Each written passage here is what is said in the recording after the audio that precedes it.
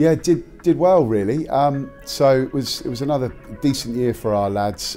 We had some really high performances from some of the older guys in that group who have gone on to do well and gain rookie contracts and do well in second team cricket. Tom Press, Toby Albert and so on. So they did well, but we're looking forward to another year with a younger group this time. But again, as always, it'll be highly competitive. Yeah, massively. It looks like being a normal season, which is, first and foremost is really good. So the Premier League stuff returns to 50 over and all day cricket, which is great because that's tough.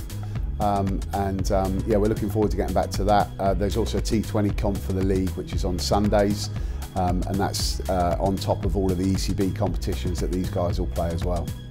On Saturdays, all of the sides are really competitive. We welcome Totton and Ealing back up to the Premier League, which is the first time in quite a few years. They used to be a really strong side, so it's great that they've come back up. So that's a new fixture more recently. South Wilts, St Cross are always highly competitive, yeah, we're looking forward to all of those teams. And we're looking forward to being back on the nursery ground full time, which we haven't been for a good while, so that's good, having a home ground again.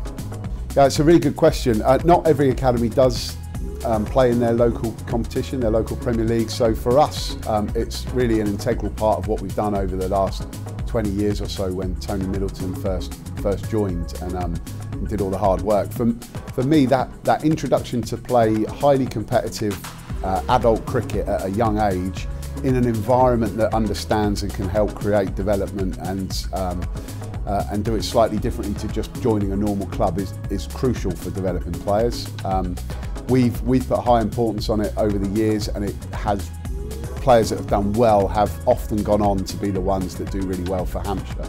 So from our point of view, it's something that we still regard really highly. And they get a lot of the experiences that they get playing in the Premier League can be quite tough and quite challenging at times. You've obviously got some really good senior players, old pros that have played, and these young upstarts at times can cause a bit of a stir. So I think it builds their resilience. It is the only one where they play competition where they play regularly as a team, where they're competing to win a league.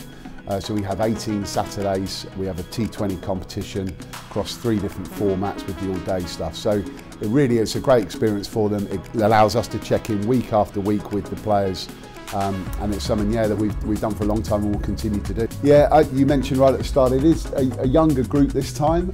There's no real plans to play any of our pros in that team regularly, which we have done in the past. So they'll find it challenging, but as every year with an academy side, they are more than capable of winning that league. So hopefully let's get a good start. We normally do quite well in the all-day stuff, which has come back now, so that's real positive for us.